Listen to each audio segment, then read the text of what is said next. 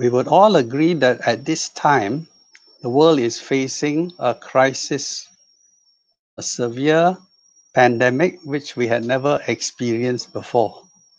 So in responding to this crisis, there are many modes of response. In some cases, we call this a time of VUCA, volatility, uncertainty, complexity, and ambiguity. In this time of VUCA, it is, what we call it, a time where we have to respond to this volatility with our own clarity. Now, in responding, people have a number of options. One of the options that people respond is with panic. And yet, 50 years ago, exactly on the 13th of April 1970, the world was faced with an episode where a spacecraft, Apollo 13, went into space on the attempt to land at the moon. There was a crisis. This is exactly 50 years ago, Apollo 13. And the 3 crew members managed to stay calm. They overcame the crisis, and 4 days later, on the 17th of April 1970, Apollo 13 landed safely. That's a credit to the leadership of these 3 crew members. On the other hand, in the present crisis, we have a series of responses recently reported. There was one reported in the Asian newspaper. Captain of a fishing boat was thrown overboard by his own crew because the crew heard him coughing and sneezing over a period of time, and they could not stand it anymore. They thought they were going to catch the virus from him. They threw him overboard. Poor man was left to flounder in the sea. Fortunately, some hours later, he was rescued. Now, it shows that human beings respond to crisis in different ways.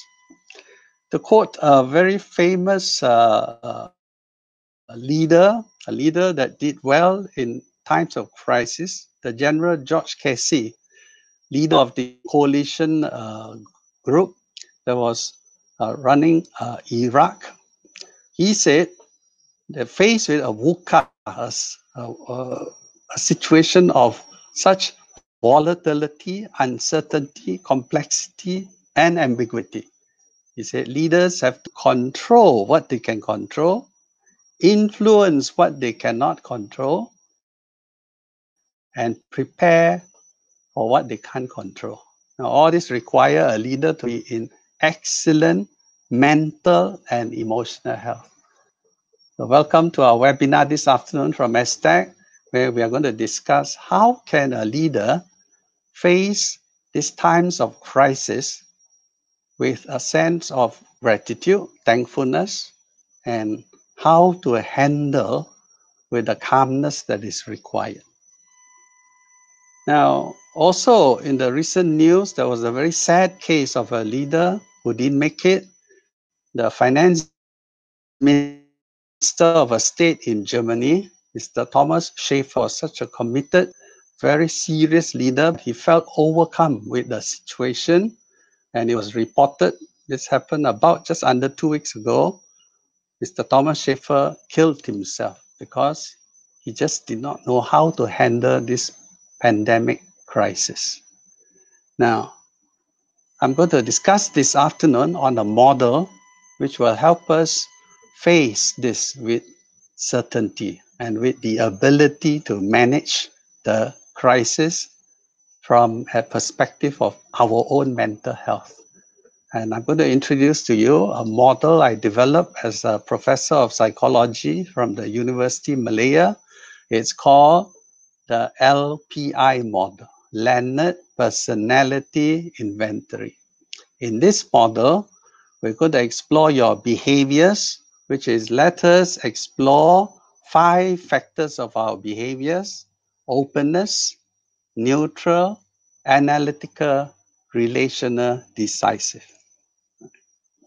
Now, in these 5 factors, All human beings, when they are born with certain genetic endowment, personality factors.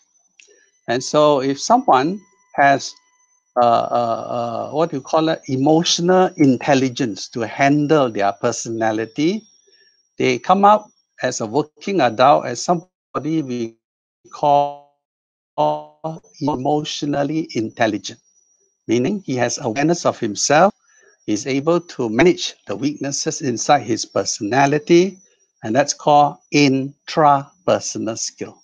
So a high EQ person as a leader, he has intrapersonal skill. What are these 6 skills? The intrapersonal skill of self-awareness, knowing my personality structure, and self-regulation, ability to manage the weaknesses. Now, the high EQ leader is also able to have interpersonal skill. What is interpersonal skill? It's the sub-skills of being able to empathize, especially with someone different from me, and also actual relational skills to deal with different types of people around us. Hence, EQ in a leader in facing a crisis is of paramount importance. Now, high EQ is something everybody say, yes, I agree I should be, but why is it so difficult to be high EQ? Why is it so difficult for me, in spite of knowing that some things I should do, but I can't do? Knowing that some things I shouldn't do, but I keep doing. We call it the neurotic tendency in the human being. And so I'm going to explain to you from our research what makes it so difficult to practice EQ. That knowing EQ does not make us high EQ. Knowing what I should do, what I should not do, that does not guarantee that I will be high EQ. Now, usually in a participative workshop, when I give a series of numbers like this, so people will add up the numbers and finally they will get 4,090 because you keep adding 1,000, 1,040, 2,000, and then you will end up with a total of 4,090. Now, this exercise, when done, and we ask people, let's do a second round and ask them to add up, at some point up to the 4,000, when we put a 10, because of the self-talk inside the individual, the self-talk makes them expect a 5,000, and a lot of individuals from their perception will see 5,000 instead of the actual 4,100. Now, I usually explain to individuals that the reason that we do that, our left brain inside us, the left side of our brain interprets things from the self-talk. That means as a human being looks at the environment around us, the perception affects us. And one of the reasons why it's so difficult to be high EQ is that perception causes us to become low EQ. It's a perceptual function. Now, over a period of many years research, we came out with a model that explains this, and that is, from the spiritual heart, we need to be well enough. This wellness inside spiritual heart makes us feel good. That sense of feeling good releases the feel-good hormone. I'm going to explain, give the technical name of the hormone. That feel-good hormone causes us accurate perception. So how does a leader handle the external world that is full of volatility, uncertainty? He must practice excellent mental health. That feel-good hormone must come out. As the feel-good hormone comes out, our perception of the external world changes. In fact, it becomes more accurate. On the other hand, when a person's feel-good hormone is insufficient, it gets down to a serious level that is too low, then the perception of the external world becomes distorted. That distortion produces low EQ behavior.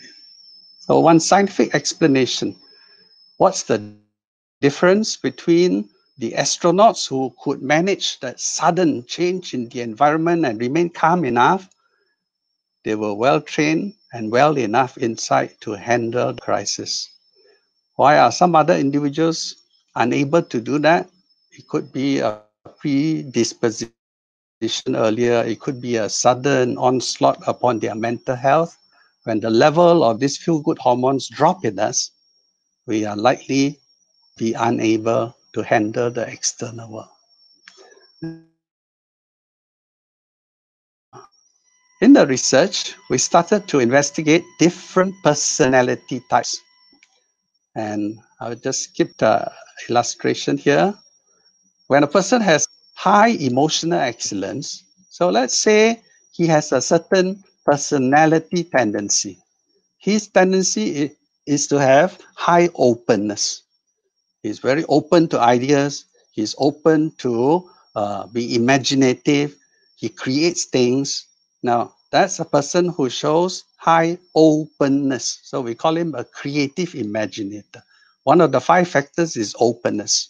So the openness person is not open to people. He's open to new ideas himself, inside himself. He's imaginative, curious, likes new things, wants to do things different. But when unable to practice self-regulation, this openness person easily gets bored, becomes impulsive, does things in an impulsive manner that can endanger those around them. And using a tool called the LPI, we can get a profile of this person. If you notice, ONARD. So this individual, high O, his openness score is the highest. He likes to try new things, enjoy artistic activities. Right? Now, how about the weaknesses?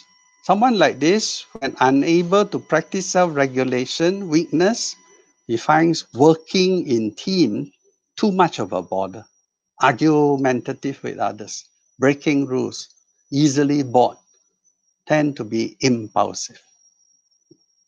So this is the openness factor. Usually you can find in young people much more openness.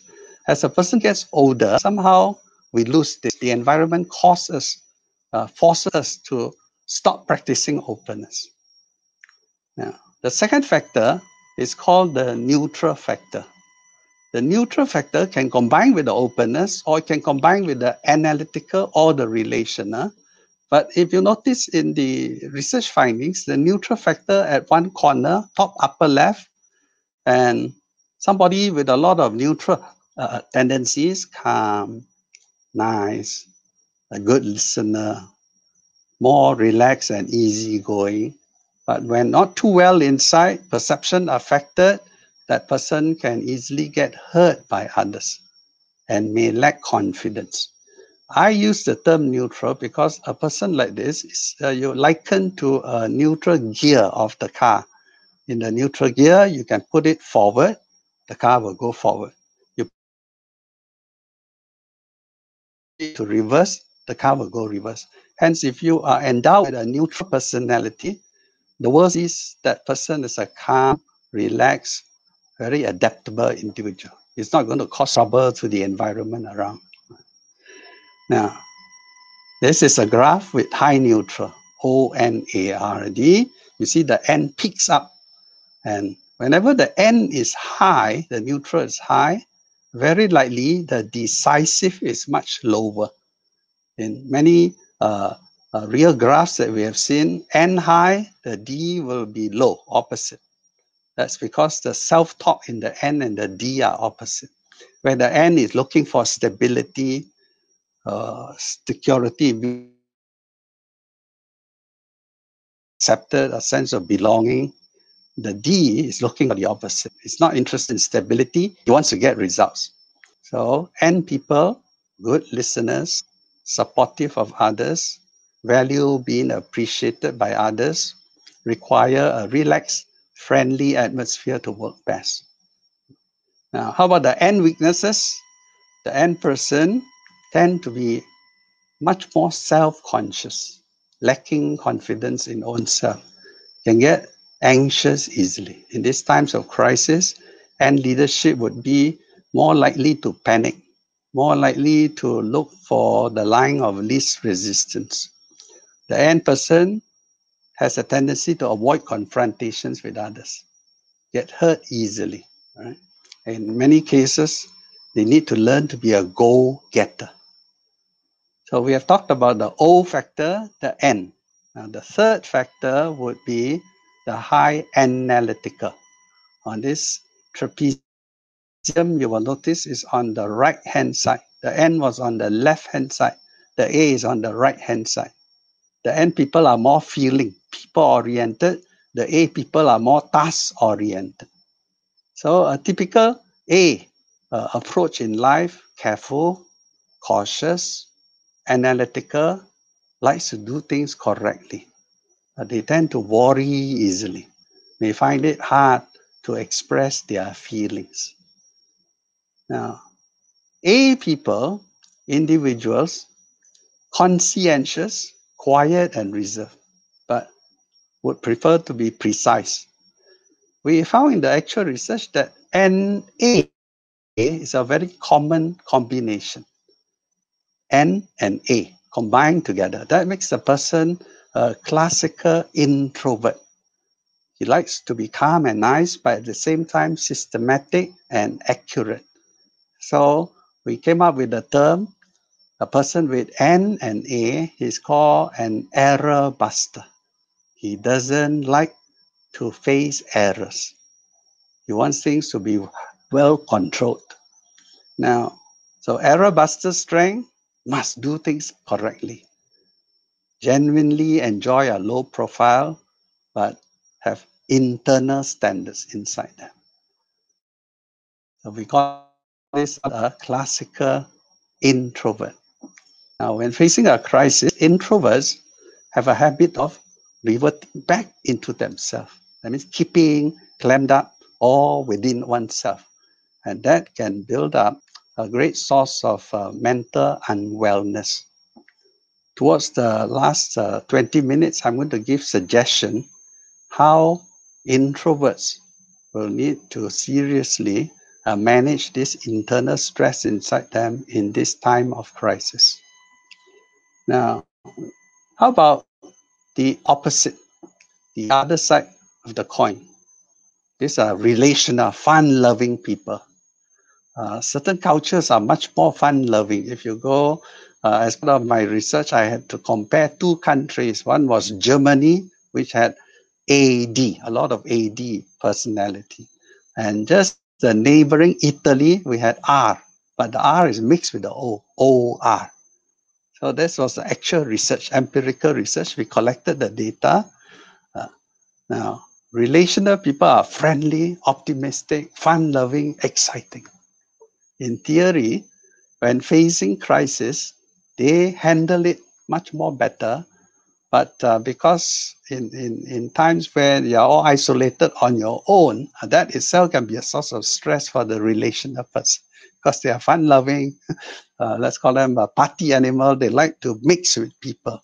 Now you lock them all alone, just stuck there in the house with the family, then it can be stressful. Now, relational people, you can see that with this graph, high R, the strength, the weakness here, I listed the weakness.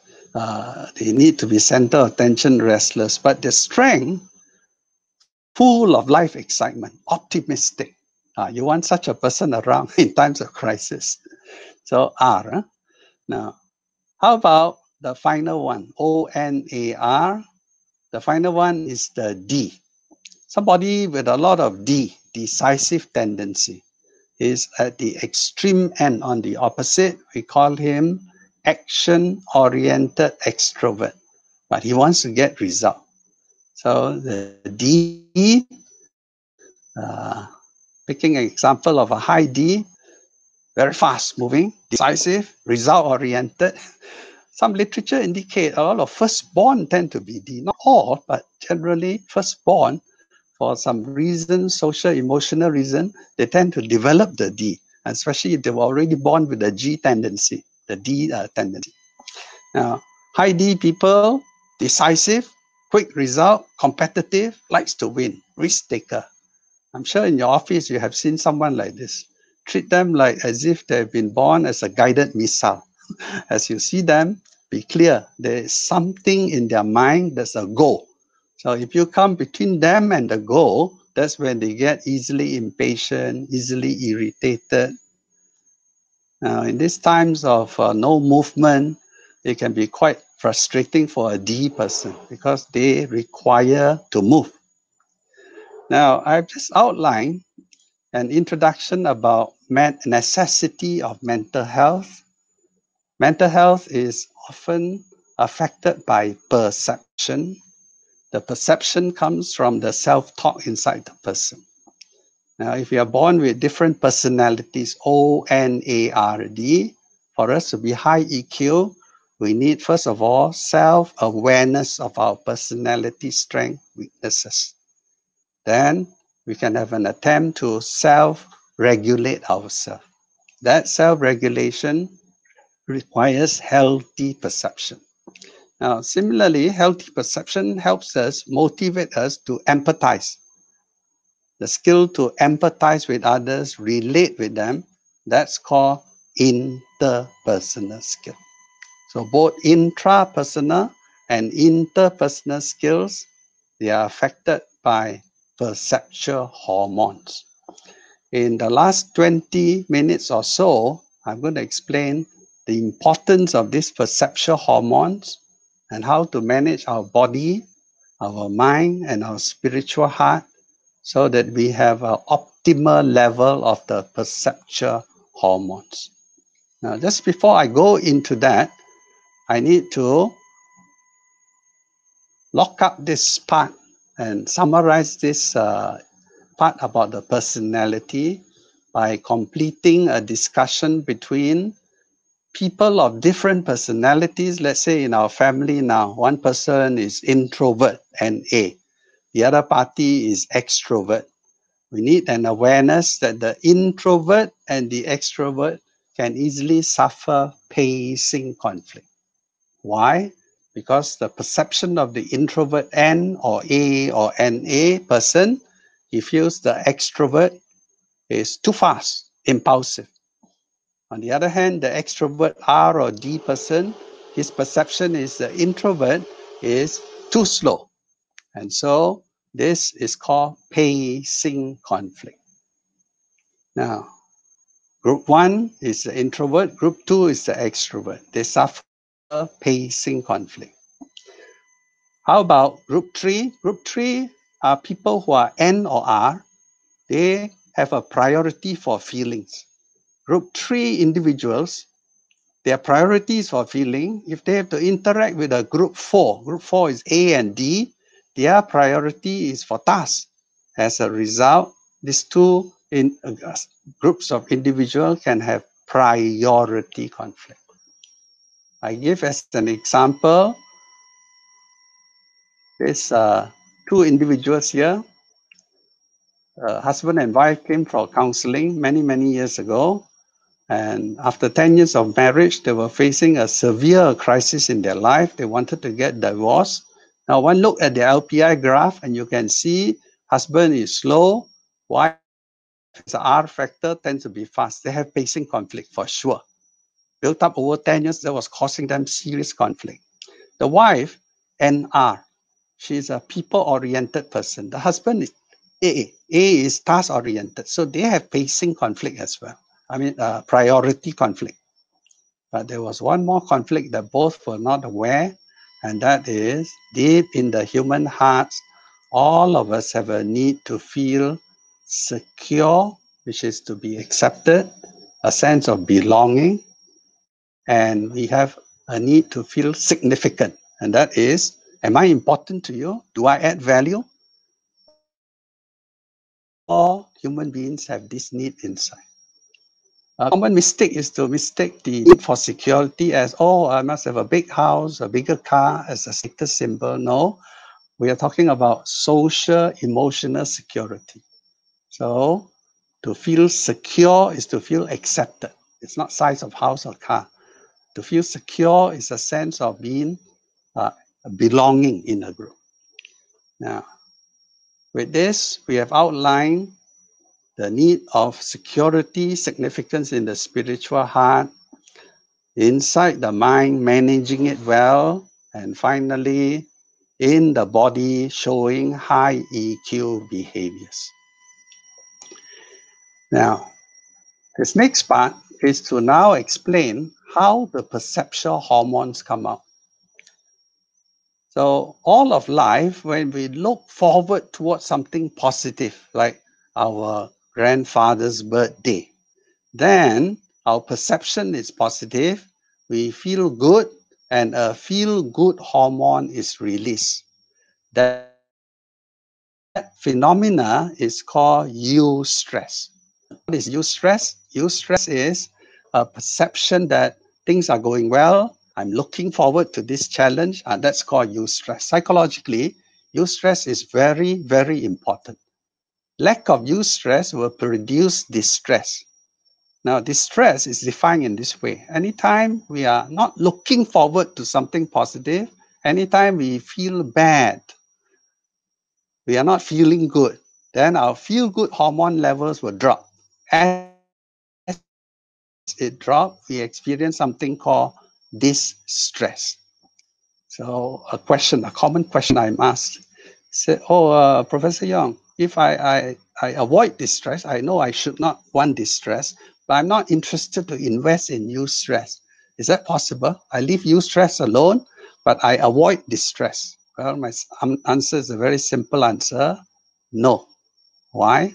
If you are not in eustress, you are already in distress. By that definition, lots of us are in distress. Why? Because we are not in eustress. Now, I go on to explain that all of life is perception. So in the case where we have a perception of negative perception towards something, then the body goes into distress. In fact, too much of perception, the distress can aggravate our health. That's because when we are not feeling good about ourselves, actually we are under distress. So when stress, the immune system actually drops, and the person can suffer what we call psychosomatic disease. These days, with all this stress, one of the most common psychosomatic problems that we will hear of, insomnia, in 3 forms. Cannot fall asleep, that's the most common form of insomnia, or sleep but cannot sleep through. Our sleep is disrupted every few hours. And the other final type of insomnia, we are sleeping, but usually we wake up 6:30, but now at 4:30 a.m. we wake up, we can't sleep again. So the 3 common symptoms of insomnia when we are facing stress. Towards the last part of this talk, I will give simple steps that we can do to manage it. Now, as a person starts to feel unwell, so the question would be, how can I move myself to positive perception? Do I have a choice? The answer, yes. It's called choice theory. Those who would like to read further on choice theory, just go Google. Dr. William Glasser, very well-known psychiatrist, postulated this many years ago. It says, the human being has a choice. He must choose the positive. Now, to illustrate choice theory, I'll just show a simple case study of choice theory. If your audio has been muted, can you pick it up now? Somehow get the sound going. And here's a case of choice theory. Come with raising a child?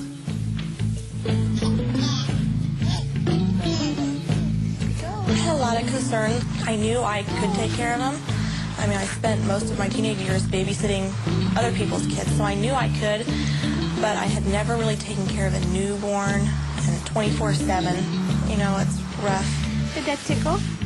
There's nothing rough about this amazing young mom. She uses her incredible dexterity to handle the most delicate tasks with tender, loving care. I can pretty much do anything, just about anything with my feet that you can do with your hands.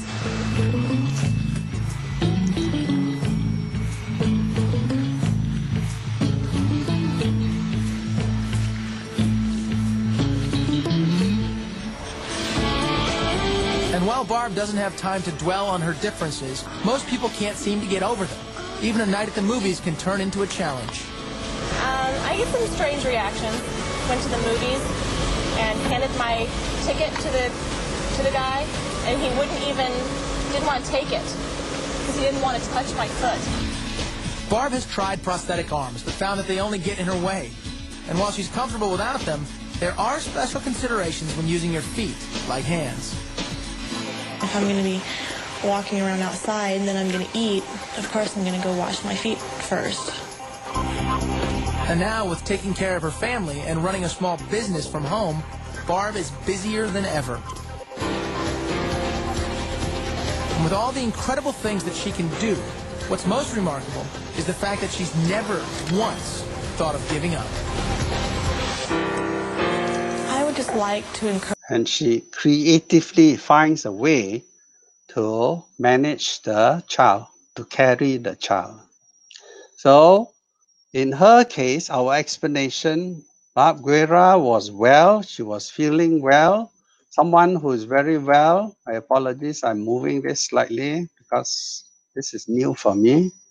We have just gone back to the first slide. Someone who is well, secure, significant, they will start to practice openness to new ideas. They start to be healthy, spirit, mind, and body. So how does one achieve this wellness? Right? In Barb Guerra's case, we know, because from the case study, she had this accident at 2.5. The parents had a choice, and the parents choose that they will make her secure, make her significant. As a result, they helped her through her childhood. Now, as an adult, Barb Guerra demonstrates this wellness inside her. She is secure, she is significant, she enjoys her life. She is facing the crisis in her life with a good mental attitude. And so, as I explained, the eustress is the cause of the feel-good hormone coming out. We look forward to something. Now, ladies and gentlemen, this research on the perceptual hormone as well as the choice theory was so important. It has led to, it was a pivotal discovery, 1975 discovery of the feel-good hormone, Johns Hopkins University. Now, that feel-good hormone discovered was actually by accident. They were not looking for the hormone, they were looking for an answer to morphine addiction. The research team in Johns Hopkins University did not start out in the research to look for a feel-good hormone. They were looking for an answer to morphine addiction. And the reason for that morphine addiction in the 70s in the US was a direct result of the Vietnam War, where for the first time in a major war, morphine was used to save soldiers' lives. Why was morphine used? Morphine is a medication that can cause change of perception. We can well imagine young soldier steps on a landmine, half the leg blown. He would have died from the trauma, the thought, I'm going to die, and the heart will beat fast and the blood will shoot out. One jab of the morphine changed his perception. Within 12-15 minutes, the soldier's perception from I'm going to die, it changes to, oh, that's only half a leg. I still have 1.5 legs. Now, that change of perception can trigger the calming down effect, and subsequently they can have other medication and the young soldier's life is safe. But then how did it trigger a serious social problem back at home? Well, as the war was not received well back at the continent, so the soldier goes home, is seen as a person who has caused harm to others. There was a sense of disillusionment, if you remember the days of the hippie movement. In the midst of the hippie movement, young people singing around, sad, where are my friends gone? Where are the flowers gone? In their sadness and disillusionment, they remember at wartime, one jab of the morphine, gives you a high feeling for a number of hours. So they went to experiment with this morphine, and soon the addiction set in. Now, before the scientists could find a reason, the cause of the addiction, it got worse. How did it get worse? Well, some of them were creative. They say, if morphine is so high, can I make it higher? So, by a series of chemical processes, the morphine was transformed to something much more powerful, heroin. It's interesting to know why they call it heroin. The heroin addict, before he jabs himself, his perception is, I am zero. Nobody cares for me. Father is angry with me. Wife has run away. I'm zero. One jab of the heroin, 15 minutes later, no more zero. I am hero. So they call it hero in him. Hence the word heroin. Now, the baffled scientists suddenly something unusual, which is why was the morphine or heroin so powerful in changing the perception and making people feel high? It was something to do with the brain receptor cell, the opiate receptor cell. They found that the morphine heroin comes and then latch itself like a key into the keyhole inside the human brain. As it goes in, a sense of satisfaction comes. The soldier said, oh, I'm not going to die. I still have 1.5 legs. The change of perception brings the calmness. And the heroin addict said, no more zero, I am hero. So this artificial morphine was going into the receptor cell and causing a change of perception. But why should it do that after all? This morphine heroin was a human invention less than 200 years old. Yet the human brain is thousands of years old. How could it have a ready-made keyhole for morphine heroin? Only if the brain was expecting something natural. So the scientists added 2 and 2 together. What did morphine heroin do? It makes people feel high. So they went around looking for that feel-good hormone. In 1975, they found it. The feel-good hormone was actually natural morphine. So they call it endogenous morphine, short form into endorphins. Endorphins are the secret of the perceptual happiness. And endorphins are released inside us, we feel well. That perception of feeling well is a perception that comes out to us when our endorphin level optimal. When endorphins are released, our immune system is boosted up. We infect a cell, a cellular action, it becomes healthier. Endorphins cause us to have accurate problem solving. Endorphins are those things that will come out when we want to solve a problem, when we get excited and we want to be creative. And finally, endorphins are a natural painkiller.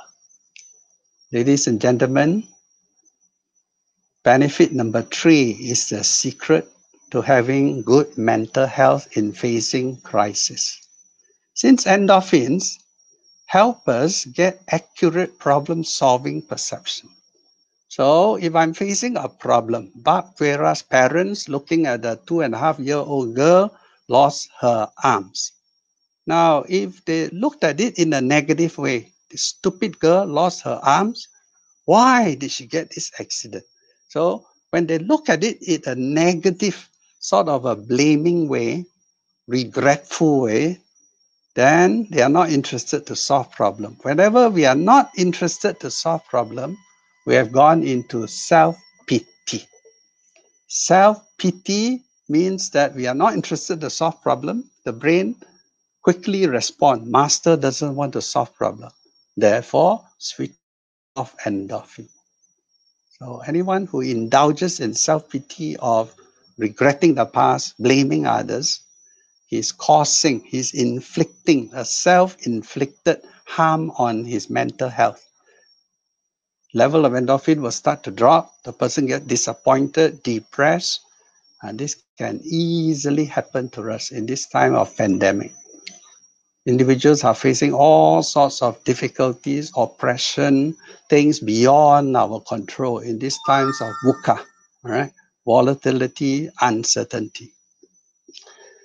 And so the opposite to self-pity is we accept. We said, okay, but Vera's parents said she has lost her arms, but she has legs. The poor girl has no arms, but what does she have? She has legs. And we are practicing thankfulness for what we still have. That thankfulness for what we still have makes us in a problem-solving mode.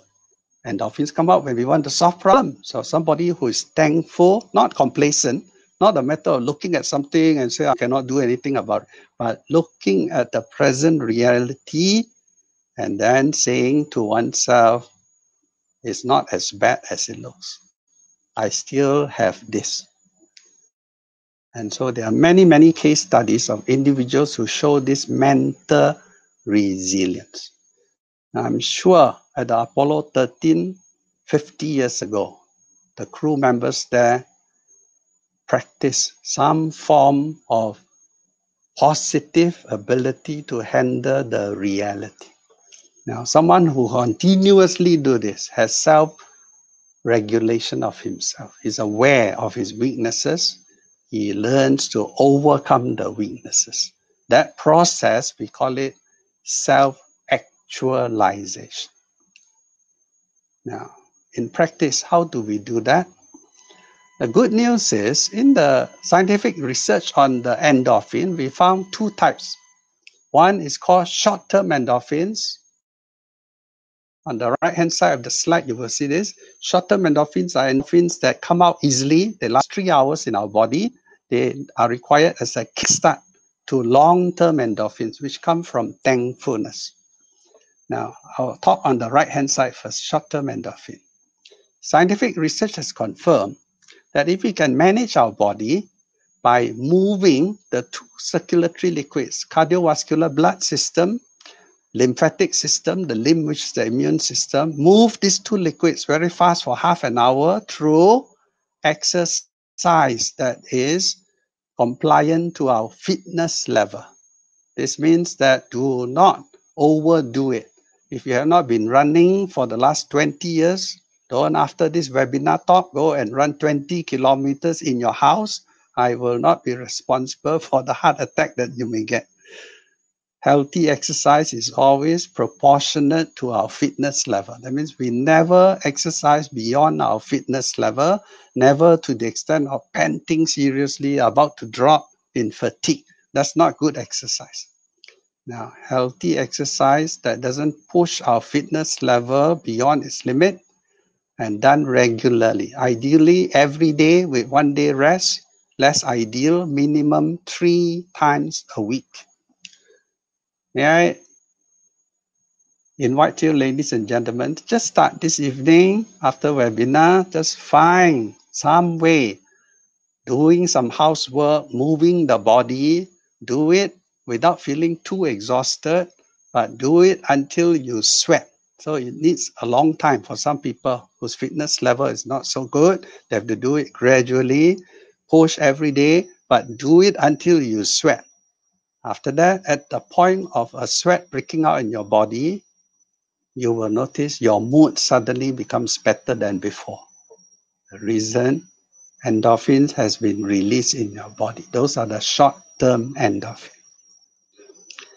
Now, another aspect of managing the body is to understand we have a body clock called the circadian cycle, which is 24 hours. And in the morning, it is imperative, it's a must that we get about an hour of morning sun, no matter where we live. Morning sun meaning we expose our bodies to morning sun, the face is having the sun, the eyes never look at the sun, but once we are exposed to morning sun, say up to 10 a.m., the geographical location you are in, then what will happen? The hormone called melatonin. It's a sleep hormone. It will be switched off naturally. And then tonight, from 10 to 12 p.m., it will switch on naturally. And you need the melatonin to be switched on so that you can sleep well through the night. Try it tomorrow morning. In the morning, somehow make sure you get about an hour of morning sun, but never look at the sun directly. Just let your body, your face get the morning sun. And then you will notice at night, you get drowsy between 10 to 12 p.m. That's time to go to sleep. And so managing the body is to exercise the body. That's for melatonin, for endorphin to come out, sorry. And then making sure our body obeys the body clock circadian cycle by getting morning sun. And that's to switch off sleep hormone in the morning so that circadian cycle kicks in, and then in the night, melatonin released naturally and we sleep. So that is ensuring we get short-term endorphin. Now, with that short-term endorphin giving us a good mood, now the long-term endorphin, we can get it with a simple technique called tent. I designed the tent. It's based on the most modern method of knowing the mind, that inside our mind, cognitive behavioral therapy, CBT, that all feelings are produced by thoughts. So whenever we have bad feeling, it was triggered by a bad thought.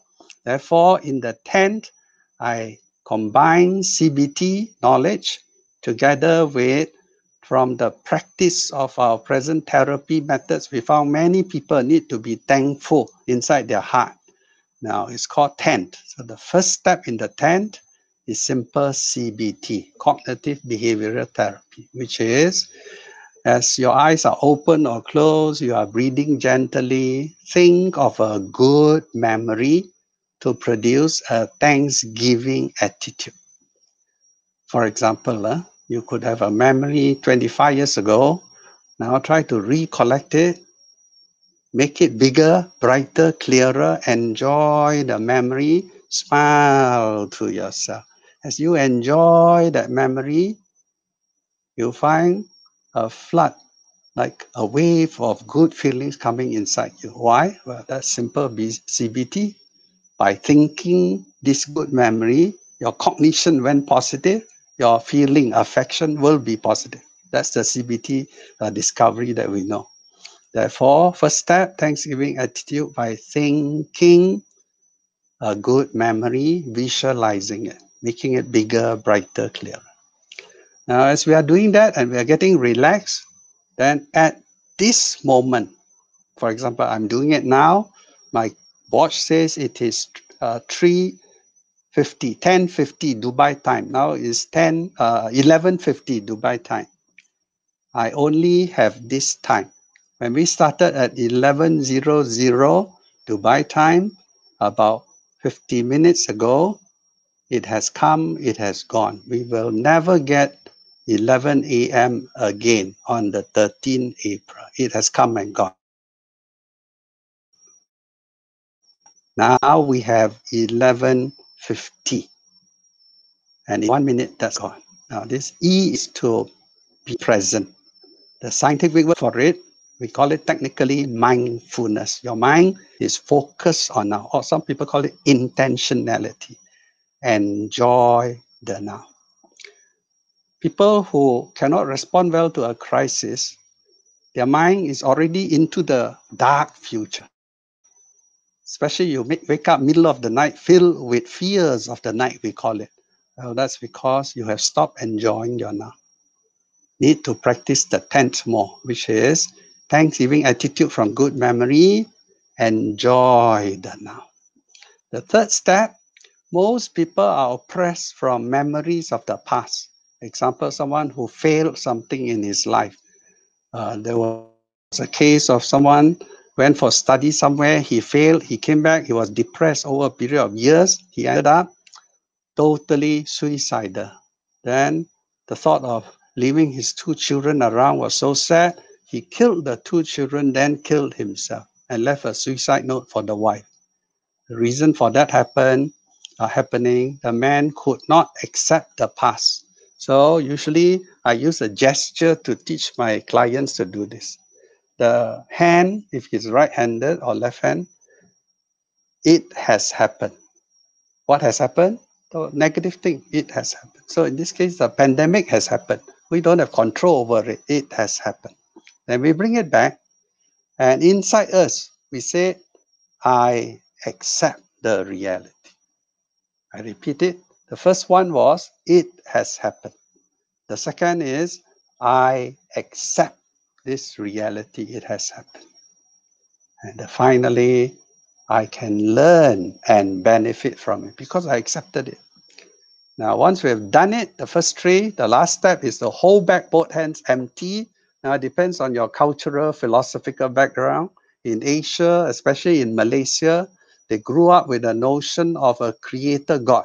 You know, we can have different philosophies, different religious labels or naming, but we accept the reality of a creator God who made us. So we say we are thankful. Both hands are open to our creator God. Ladies and gentlemen, I invite you to customize it. Be creative how you will manage it. But these 4 points are first, Thanksgiving attitude, which is CBT, cognitive behavioral therapy. Thoughts produce feelings. You want good feeling? Think good thoughts.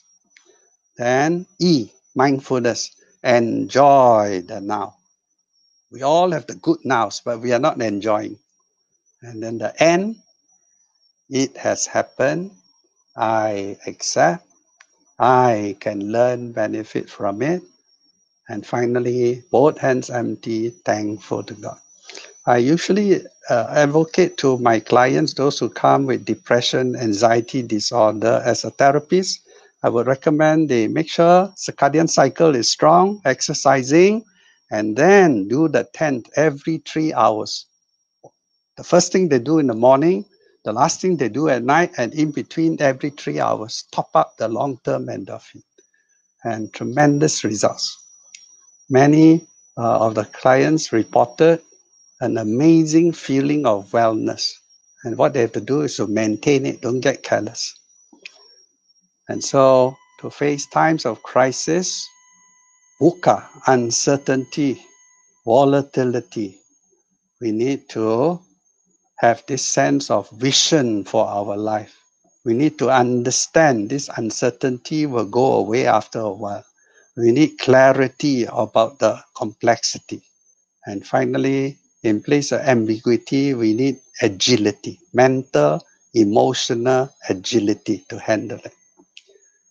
Now, the last illustration I would put would be a very well observed phenomenon. We give it the name Stockdale.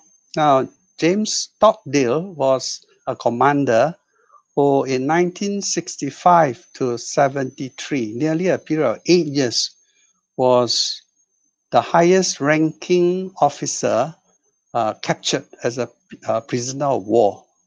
As you could imagine in those times, things were not nice. He faced the most brutal reality of his day, which any moment he could die. And he saw many of the fellow POWs die. But because he kept retaining the faith, I will be alive. I'm waiting to see my wife again when I'm alive. I'm serving my country. Now, we call this the Stockdale paradox. In that one hand, he faced the reality of his day, mental health excellent. The other one, he had hope. He explained later, he saw people with a lot of hope, too optimistic, but refusal to face reality, waiting every other day to be set free, and after a while they gave up. They died of a broken heart. Looks like people abandoned them. Then he saw others who could not accept the reality of their day.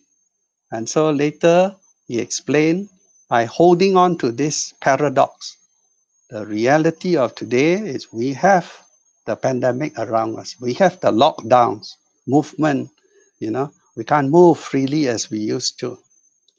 And yet we have the faith, this too shall pass.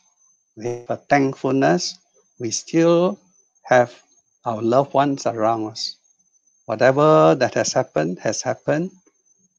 We don't keep imagining the fears of the night. And I hope this short 60 minutes of sharing, ladies and gentlemen, would help you cope with this time of crisis. The heart must practice gratitude and thankfulness. Start with gratitude, thankfulness for your loved ones who are with you. They never had the time. For some of the busy workers here, your family members never saw much of you. Now you're stuck to one another. Now be creative. Go learn some new language. Go learn some new menu. Cook it for the family. But remember, most of all, exercise every day. Sweat your body 6 days a week. Rest on the 7th day. And then make sure what you do, that in your body get morning sun. So then your circadian cycle is healthy. I trust that this short sharing is of some use for you. In the aspect list, we have all sorts of quality assured training. We have 200 accredited, highly experienced instructors majoring in their field. I am one of the few of us who do the psychological leadership aspect. There are many of our consultants, highly skilled in different industries, the best in the world. Aztec collects them, and Aztec courses gives you that value added. So we thank you for your participation. We look forward that you will come and attend our webinars, and when the training open up, do come for our training all over the world. Thank you very much. Questions, other things can be directed. Our email is available. Just send to us. We'll find a way to answer you. Thank you.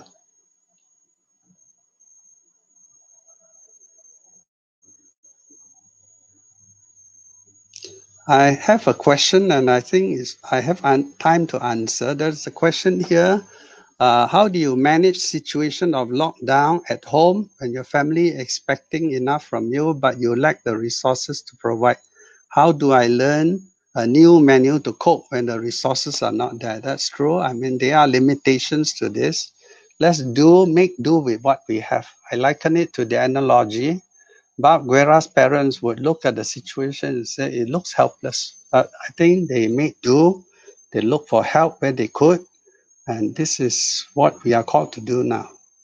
And I share with you the reality. It's like a Stockdale paradox. I mean, it's easy now looking back, he survived. But for the one person who survived, there were a dozen others who never made it.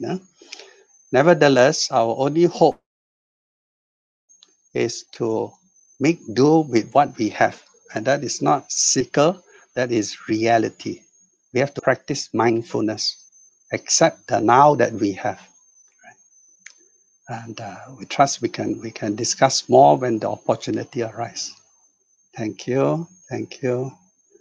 And no other questions. We'll sign off. Any other things, send us an email. The Aztec emails are available. And we look forward to seeing you again. This same seminar, webinar, we're going to lengthen it and make it available as online learning over a period of 2 days. We'll take you through managing body, mind, and spirit. If you are interested, do send to Aztec email, our contact, your inquiry, and our staff will respond to you. Thank you. Goodbye.